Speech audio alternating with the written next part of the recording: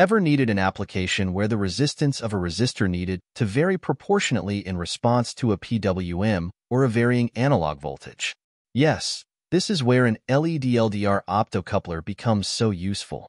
Any other regular optocoupler, such as an LED transistor, LED FET, or LED triac type optocoupler, would completely fail to implement the above working.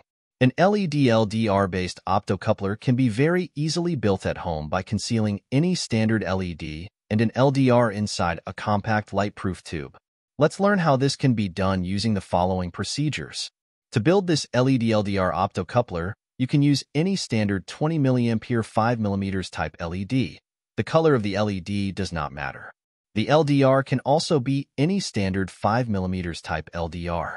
Next, you just have to insert the LED from one side of the tube and the LDR from the other side of the tube until they are both face-to-face at touching distance inside the tube. After this, confirm whether the assembly is working correctly or not. To do this, take an ohm meter with its range selected at above 1 megohm.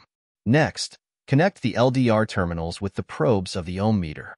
The meter should read in megaohms or near infinite resistance, proving that the LDR is not receiving any external light.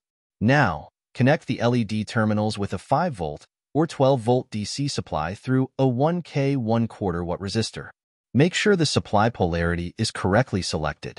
This should instantly illuminate the LED inside the tube, causing the LDR resistance to drop to around 10K. The ohm meter should now display a resistance of anything between 1K and 50K. Once the above is confirmed, you can seal the terminal ends of the tube with epoxy glue and let it dry until the epoxy is cured and hard.